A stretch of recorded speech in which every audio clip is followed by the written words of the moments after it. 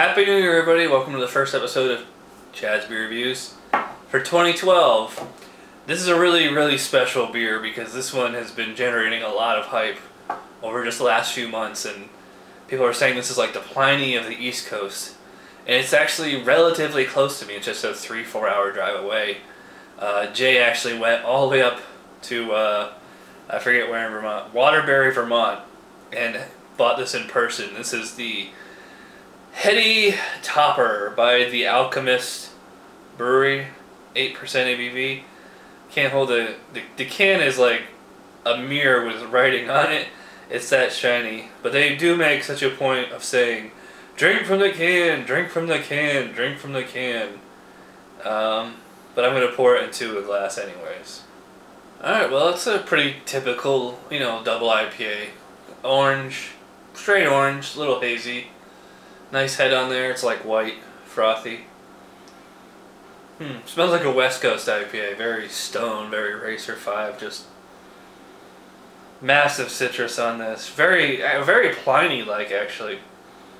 Definitely the grapefruit and more like the juicier, sweeter nectar type, like a tangerine or a passion fruit or guava or something like that. Smells really enticing. Jay said this is one of the best beers he ever had in his life. And it's too bad I didn't get to try it in 2011. But maybe that would be really interesting if, the best beer of 2012 is the first beer of 2012. So let's give the Heady Topper a try. Cheers.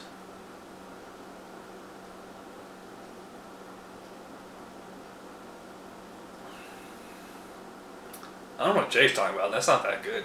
It's great! Man, I am not a good actor at all. Yeah, okay, it is very Pliny-like. Massive bitterness as soon as it hits your tongue. I don't see how to use on this. It's, I think they said it's over 100, but it definitely feels like that. In the middle and the back end, you get like all the juicy sweetness that I mentioned in the nose, like kind of like tangerine, orange, passion fruit, guava. The hops are lingering here though, so it's quite dry. So I'm gonna take a swig already. Amarillo type oranginess, and the probably all the C brand hop varieties, Cascade, Chinook, you name it, didn't have those citrusy type qualities. I do get pine on the back end. So it starts out like dry, bitter, just straight bitter, like orange juice, almost like tart, like fresh squeezed orange juice. Starts to transition to the more juicy, nectary type citrus and tropical fruit flavors with the pine, leaving kind of like a sticky pine resin aftertaste, almost like what you get in a wet hop IPA, but not quite that resiny. It's amazing how this beer can be this bitter and at the same time so refreshing. Just like every time it's on my tongue, I'm just like, it's like drinking like NOS. It's like my favorite energy drink, which I actually think is refreshing. It's so damn easy to drink too. It's not, super highly carbonated. It's not tepid. It's got like almost kind of a creamy texture to it. The body is like, medium kind of thickness. It's not one of those sticky, syrupy IPAs, which is, pretty impressive considering it's 8% ABV. And, when you get that high gravity, the IPA is going to turn into like carbonated syrup. They actually made a point of saying, the hop resins have settled to the bottom. Leave them in the can when pouring. So let's, we'll try it from the can. I think it was the first time I ever reviewed something straight from the container. Now it's starting to taste like that sticky, syrupy type IPA.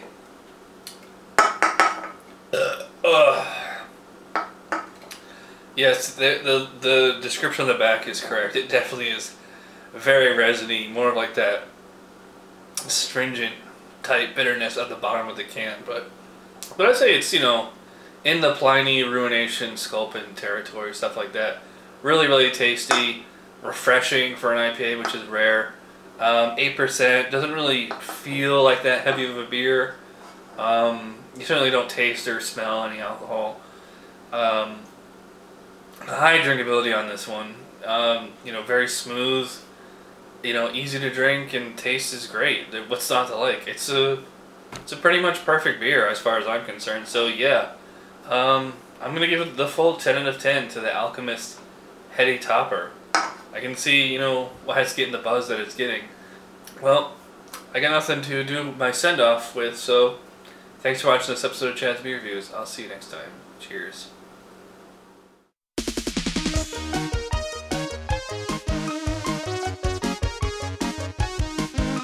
Somebody brewed it, Chad just reviewed it. Thanks for watching Chad's Beer Reviews. Trust me, the next episode will be a lot better.